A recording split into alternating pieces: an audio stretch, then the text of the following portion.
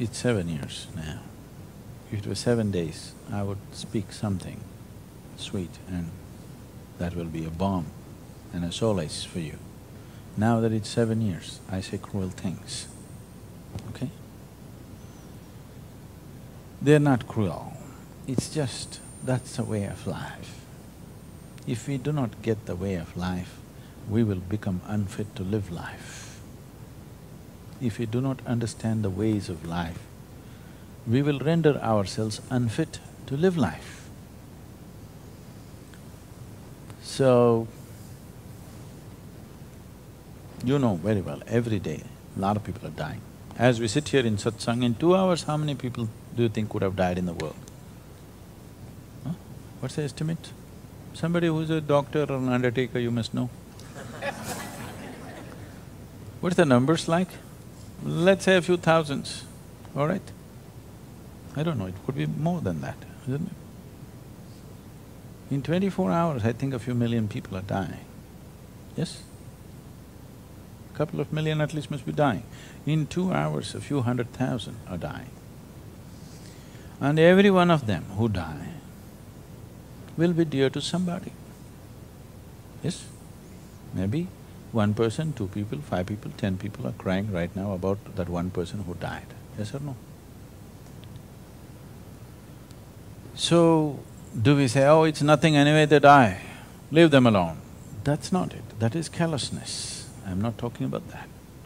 But still, to understand that this is the way life is structured, but you have structured your thought and emotion in a different way, which is bound to break at some point. Either it's going to break because you die or somebody else dies. If both of you have to live forever, then we cannot tolerate this. Yes? Can you tolerate a whole lot of people who are attached to each other, they never die? Can you tolerate this? It will happen invariably. The only thing is we wish that everybody has a complete cycle of life and die, that's our wish. But what is a complete cycle of life? Today doctors are saying if you live for another 50 years, we will make you live for 500 years. Of course you won't remember what happened 400 years ago, but it doesn't matter, we'll make you live 500 years. Only thing is, you must have tubes and pins and needles and connected to you wherever you go, but you live for 500 years. You know they're saying this?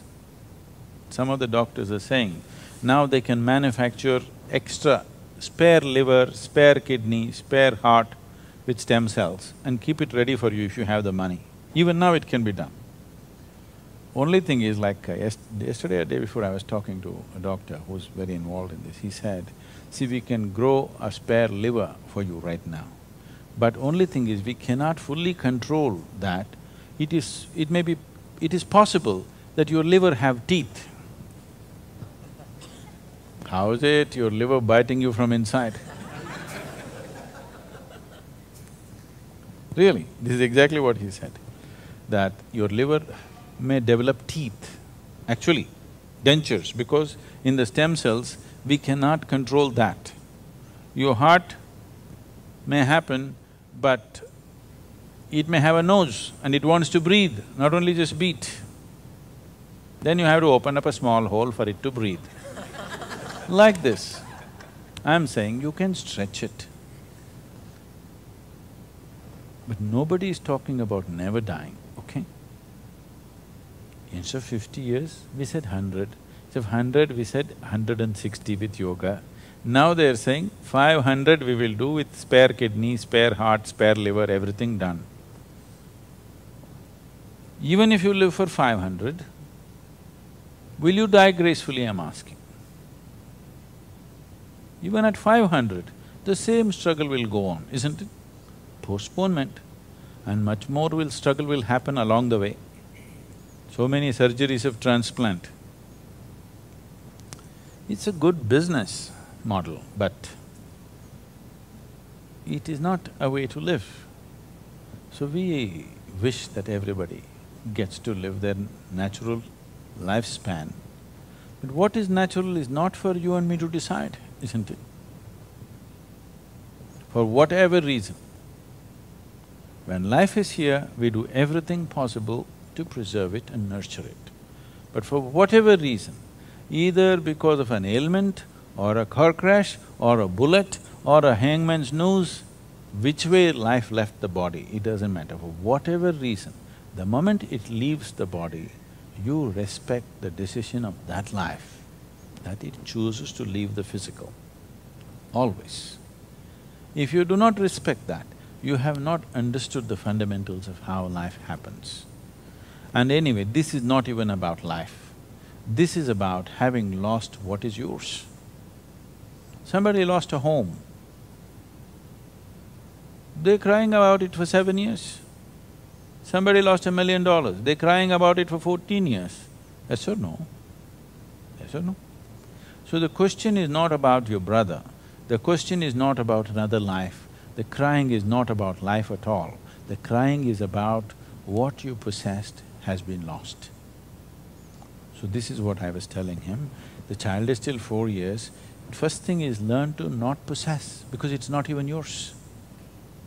It's never been yours. It is you who is claiming, this is my brother, this is my son, this is my this. As a relationship, you can say, okay, this is my somebody.